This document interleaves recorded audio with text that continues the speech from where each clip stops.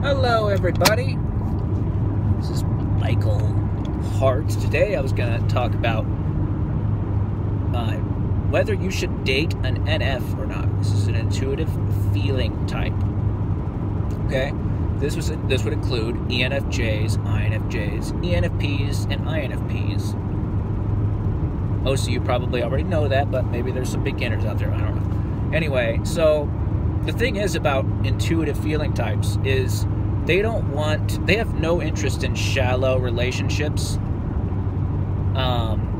They want their relationships to be very deep and meaningful, and they will quickly tire of relationships that aren't and leave the relationship.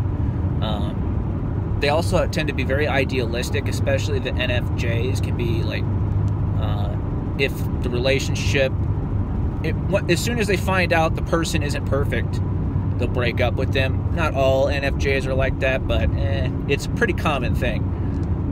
They're very idealistic. They have this like perfect type that they think they want to be with, which nothing wrong with that. I'm pretty selective myself, but I definitely think I'm more, once I do decide on someone, I'm more loyal. I will actually like stick with the person just because I've chosen them, almost. In the past, sometimes a little too much, but anyway.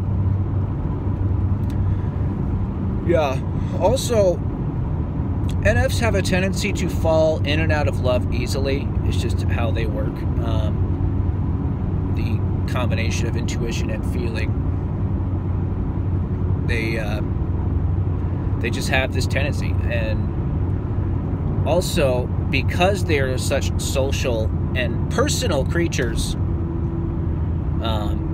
they really like to talk to people and get to know people. And if you're a more jealous type, I would say maybe an NF isn't right for you, because they tend to develop crushes very easily because of this, because they're so personal. Like, NFs literally don't understand the meaning of they literally can't not be personal. Does that make sense? Like, that's why sometimes in management roles, NFs can have a problem where if they have a ton of subordinates, they literally try to be personal with every single one of them, and that can be, sometimes that's not even possible, and that can be kind of very draining for them. So anyway, tangent. They can't not be personal, and this is one of the reasons they develop crushes easily. It's because they have deep, meaningful conversations with a lot of different people.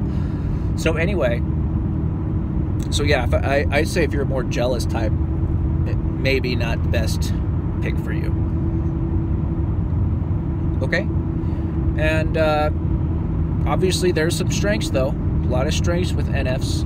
They tend to go very well with NTs. But yeah, those are a couple things to look out for. And yeah, short video, but these are a couple tips on, whether you should date an NF or not. Thanks for watching, guys.